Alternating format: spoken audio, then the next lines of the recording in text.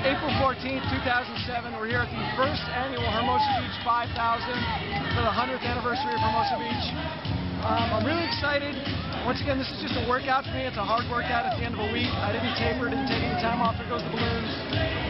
So I'm out here just to see what I can do, get a hard workout, really push myself. I want to try to do 16:20 today, which is 5:14 per mile. So that's my goal today. We'll see how well I do. And I'm trying a new fashion statement here. I'm wearing my vintage, very light, very breathable shirt. Maybe we'll just start a trend, see what people think. All right, I'll see you on the course. Woo!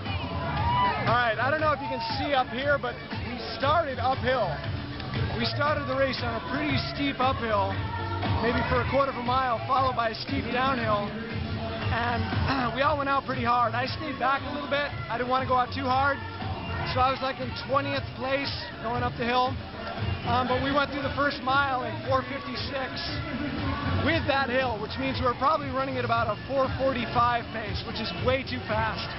I wanted to go out in like a 5:10. And even on that hill, I probably should have got out in a 5:20. So the second mile I think I did in like a 5:12, and then I really slowed down for the third mile. Felt good though, felt pretty strong, legs were good, my knee didn't hurt. Ended up I think in 6th place, I broke my PR. I did a 16:29, so I was 9 seconds off what I wanted to do.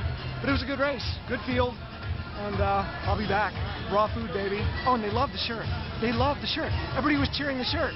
They're all like, oh my God, oh my God. People are coming up to me saying, I want to get a shirt like that. I want to race in a shirt like that. So we're going to get some organic cotton vintage shirts, and we're going to start a trend, maybe. You heard it here. See ya. Peace out.